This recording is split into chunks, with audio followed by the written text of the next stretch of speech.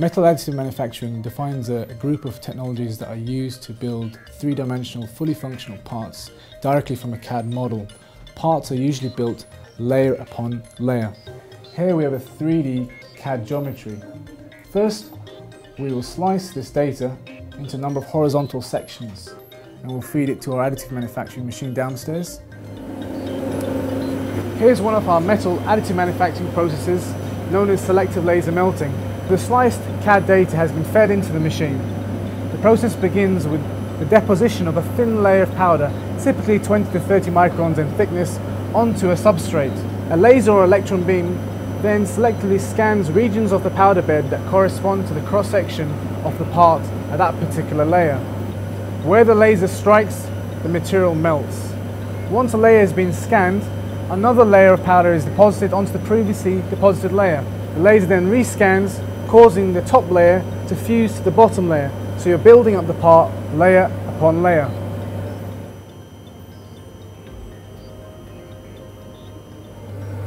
Okay, so we're back in the machine a few hours later. Let's open it and have a look and see what we've got.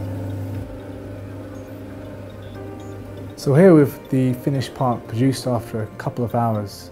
Because we're producing this part using a laser or an electron beam, we're able to fully melt the powder particles and produce fully dense components. Now these parts have excellent mechanical properties, exceeding those of conventional cast materials.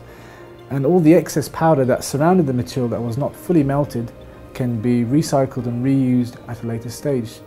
Now this part is produced out of a stainless steel material, but we're able to produce parts from a variety of titanium, nickel, aluminium alloys and even precious metals such as silver and gold.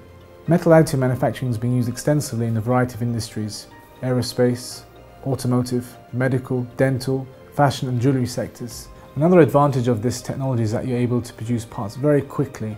A designer can have a CAD model in the morning and have the part physically in their hand by lunchtime. This is a heat shield for a Formula 1 car, which has actually been tried and tested. So with additive manufacturing, the development cycles for the product are compressed. The designer, as I said, can have the part within a few hours in his hand and is able to make a number of design iterations if the part isn't correct.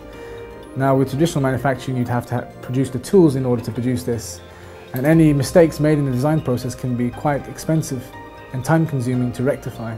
So as I've shown, metal additive manufacturing is being used in our daily lives to produce fully functional parts.